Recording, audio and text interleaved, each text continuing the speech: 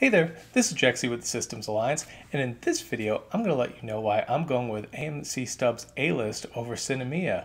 And here's a hint, it's because of Sinemia's fees.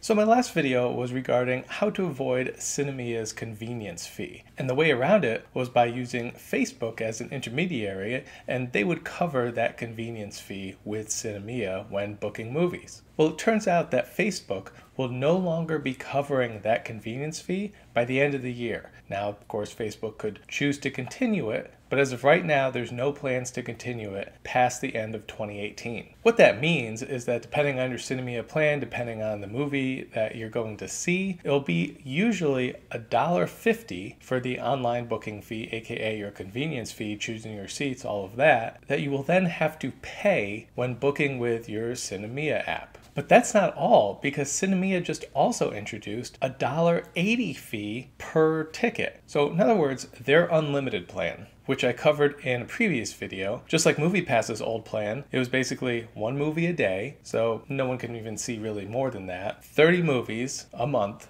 rounded. But instead of MoviePass's $10, which obviously wasn't profitable and ran them into the ground, Sinemia was charging $30. And so that seems pretty reasonable still. I mean, AMC's plan is $20 a month. Now, of course, you get IMAX 3D, any showing you want, whereas Sinemia's plan is only 2D movies. So they were pretty comparable. Sinemia also has their $10 a month, 3 movies a month plan, same as what MoviePass has now, except with Sinemia, you can go to more theaters than you can with MoviePass, and MoviePass limits the movies that you can see, whereas Sinemia doesn't. So overall, Sinemia definitely seemed like they were picking up where MoviePass left off, except only profitable, and AMC is obviously a really good alternative too.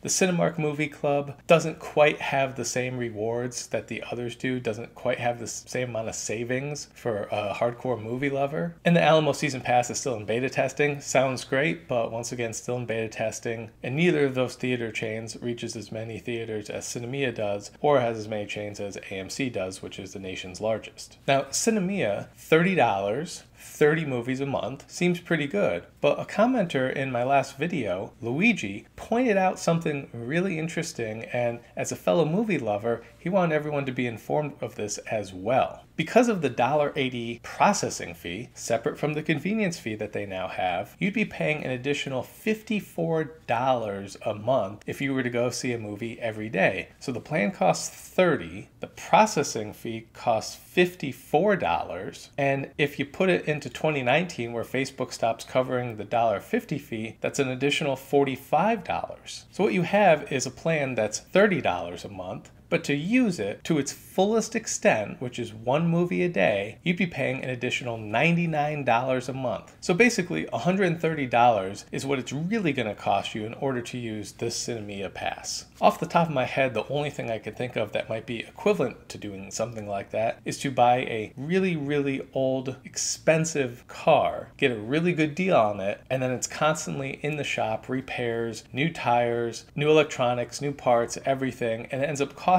you 3 times as much as the actual car did. That's basically what it's like to have Sinemia's Ultimate plan going into 2019. Not to mention that, it's still $20 initiation fee, assuming you don't sign up for the full year all at once. So if you're going month to month, it's still an additional $20 on top of that. So all of a sudden you're at $150. And if you want to use your pass right away, it's an additional $10 that you have to pay as a smaller activation fee. So if you wait 14 days or 2 weeks, you don't have to pay the fee. Just like if you pay the full year, you don't have to pay the fee. But if you want to go month to month, it's an additional 20 and it's an additional 10 if you want to use it right away. So total, you're at $160 for what should be a $30 a month plan. Now, granted, that's the first month. You only pay that $20 for the initiation fee once, and you only pay that $10 fee for the activation once, but still, that's many, many times more than the $30 $10 a month that they're advertising to you. Now, obviously at this point, $20 a month for 3 movies a week with AMC seems a lot better. I mean, for myself personally, I'm the kind of guy who's going to go out and see those big blockbusters. I want to see them in IMAX, and I want to see them opening weekend, and I might want to see them multiple times. So the AMC MoviePass really fits my taste because 3 movies a week, I could see the same movie over and over and over in that same week, Friday, Saturday, Sunday, and in IMAX all 3 of those times. With Sinemia, I'm limited to 2D, but with all the fees, it becomes much more expensive if I'm using it a lot. Now, that kind of makes sense. They don't want you to use a lot because if you use a lot, they're not making money. They're making money on the people who are not using it a lot. So Sinemia's basic plan of $10 a month for 3 movies a month in 2D, that still works out for most people. But just knowing they're already adding a $1.80 fee on top of that, and the $1.50 fee that you can waive via Facebook is going away come next year, it makes you wonder what other fees are they going to tack onto you.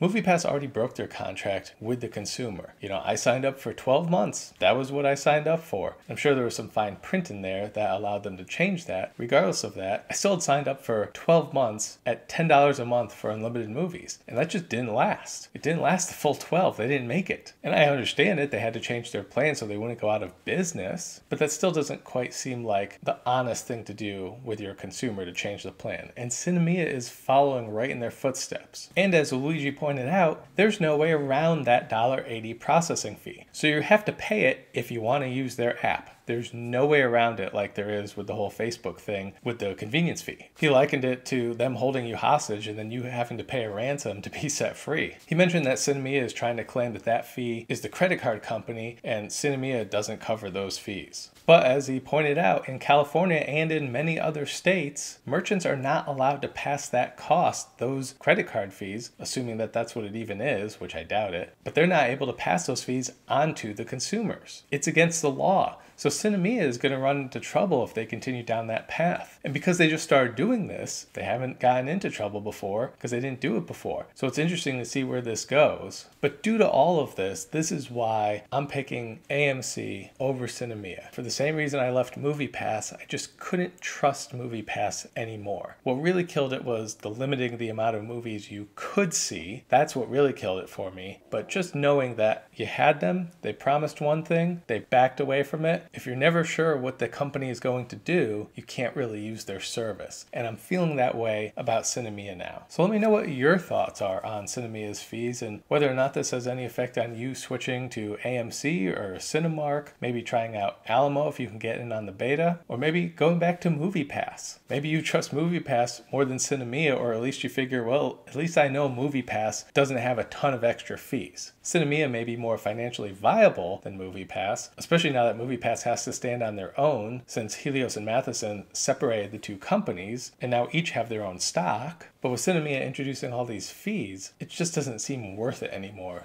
to me. Let me know your thoughts on this. Comment in the comment section below. Leave a like, subscribe, share, and we'll catch you later.